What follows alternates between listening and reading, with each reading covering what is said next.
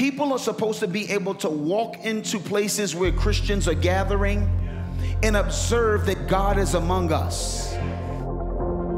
I want to live out what Jesus said, that we are a generation that would do greater things than he did. So it's in the other dimension where we begin to see the power of the church. And you start to see the love that he has for you. You will love God more by accident than you ever could love God by intentional decision to love but through a commandment. I'm in between who I was and who I can be. I'm in between where I was and where I can be. And whoever I'm preaching to today, I'm telling you, 2016, you got to make up your mind, I will not settle. I ain't settling right here.